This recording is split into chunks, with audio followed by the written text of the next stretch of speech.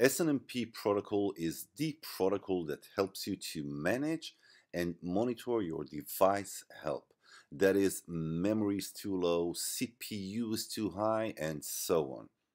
In an Snmp world, there are three key components. There's the database of object, which is also known as the MIB.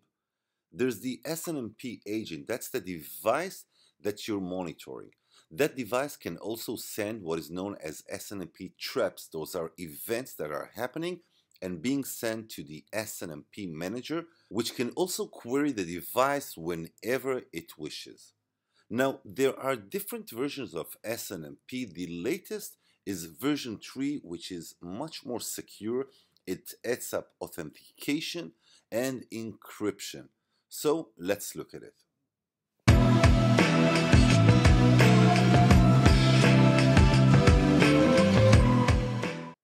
All right, so to configure Snmp, you'll move to System, Snmp, and the very first thing that you will see is the databases, the MIB databases. There are two. The first one is a database that is unique to Fortigate firewalls.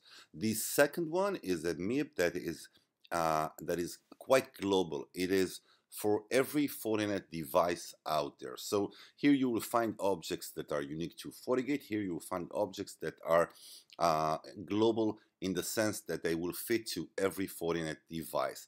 Now, the thing that we want to do is to configure an Snmp agent. So let's just enable it. Let's describe the Snmp agent. That's a Fortigate office. All right.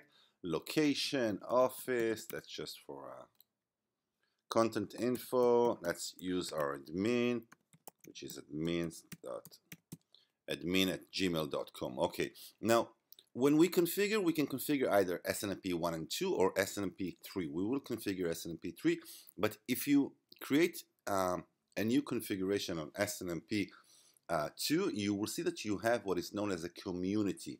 A community actually aggregates the devices, but it is not secure. It is only plain text name that anyone actually can use and can take a look at your Snmp agent at the different objects or different events.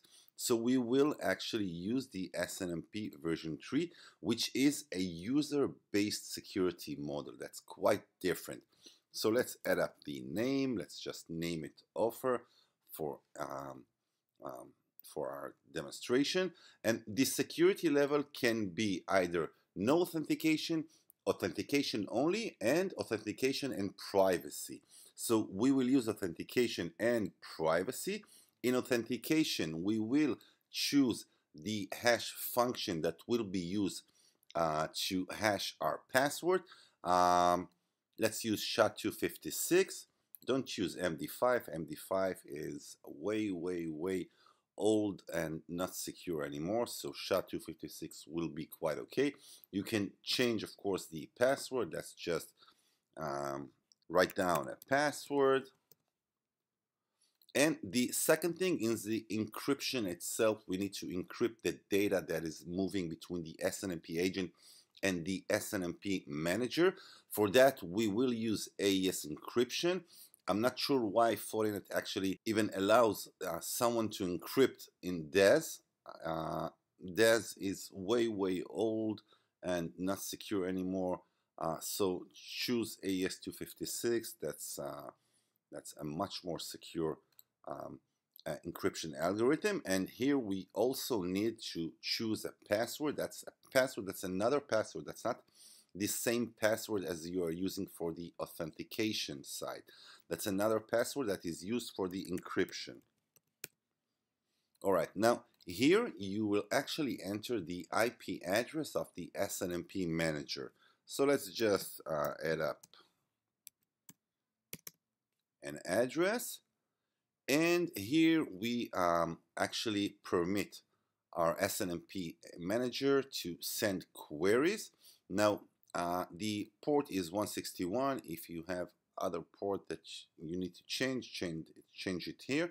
The traps are actually the events that your agent sends towards the Snmp manager, and you can choose the different events. So again, those are the different ports. Those are the default ports that are being used by SNMP either for queries or for traps. And those are the events that you can actually choose to send traps. So CPU usage is high, available memory is low, log space is low. You can even send an event whenever a new device comes up and shows up in the network itself, or if the IPS package is updated. Okay.